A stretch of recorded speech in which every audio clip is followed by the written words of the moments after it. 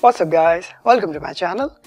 It's going to be a very short video today, and it's actually a question asked by one of our viewers who wanted to know how to find out which processor does our Samsung or Android phones have.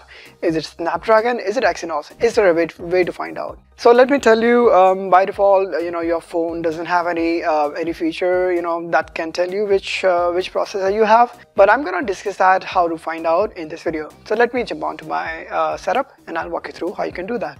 So since our Samsung phones doesn't come with this feature of finding out which processor version you have, so we'll have to install a third-party application.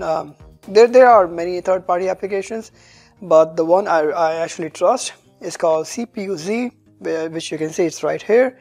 First of all, this is not a sponsored video, so I'm not sponsoring this application, but if you like, you can download this application, or you can download any other application of your choice too.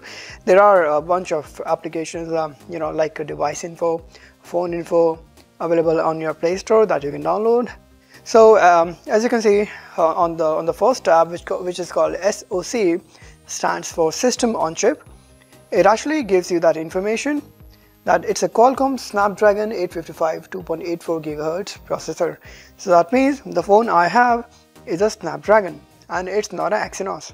This app also gives you a lot of information like the CPU speed, the current CPU running speed, the model number, device information. If you swipe to the right, there are a whole lot of information about your device.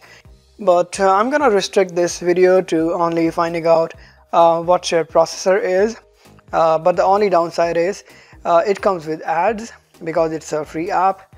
And if you don't like the ads, you can actually pay for that. And this is pretty much it from this video. I hope you like this video and it was useful for you. And if it was, do give me a thumbs up and subscribe to my channel. Alright guys, I'll see you in the next video.